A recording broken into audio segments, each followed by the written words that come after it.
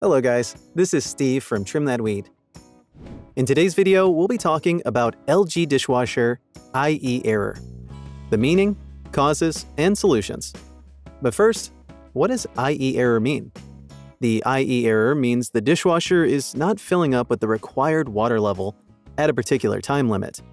It also means that the pressure level of the water flowing into the dishwasher is so low that it may not be filling up at all. The following are some of the causes of the IE error.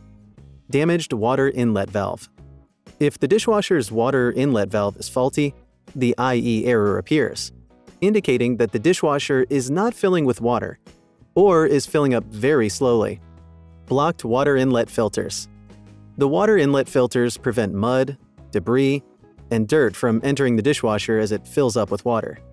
Once the inlet filters are clogged, the IE error may trigger to indicate the pressure and the amount of water flowing into the dishwasher have reduced. Low water pressure supply. The error also appears when the water pressure goes lower than the amount required to fill up the dishwasher's tank. Now, let's look at the best solutions you can apply to fix the IE error. Replace the water inlet valve. If the water inlet valve is damaged, replacing it can fix the IE error. Do the following. Unplug the dishwasher from the power source. Switch off the water supply. Look beneath the kick plate and locate the water inlet valve. Disconnect the hoses and wires connected to the valve. Remove the damaged valve. Fit a new one carefully. Reconnect the hose, wiring, and water supply, and then reconnect it to the power source. Do a test run to see if the error has disappeared.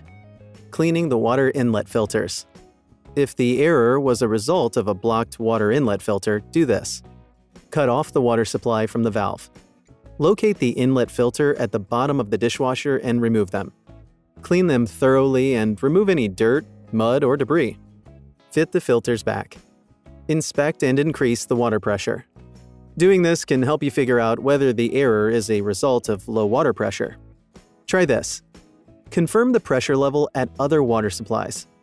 Connect the dishwasher hose to a water supply zone with high pressure. If the problem doesn't go, install water pressure boosters to help boost pressure on the dishwasher. Thanks for watching.